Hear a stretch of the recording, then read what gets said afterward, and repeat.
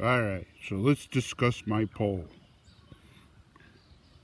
16-footer going right there. I have to drill a hole in the bottom, and for the top, before I put it up, I dug up a bracket and a pulley. This here bracket is going to go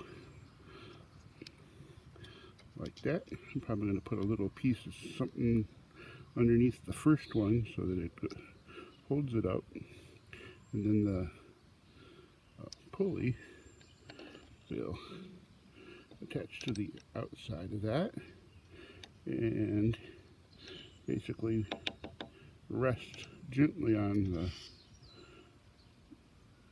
pole but be attached right there. And I'll be able to stick a string through that before I put this up tall, and then I'll be able to use it as a flagpole. Yay! Okay, that's the discussion about my pole. And I'm going to go ahead and get that up since it didn't rain last night like it was supposed to. And it hasn't rained yet today. So I will be getting the next tall piece up. That one right there. It's going to need a brace like I put on that one to keep it from falling over.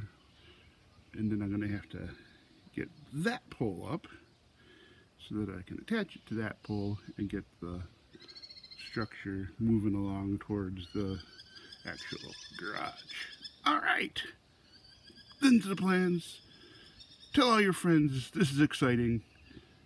Make them come here and watch these videos and play along with us as we put pieces of wood together in random order and build something interesting. Alright, hit that like button, make a comment, ask me questions, do anything. I am here. Got nothing better to do. Alright, goodbye.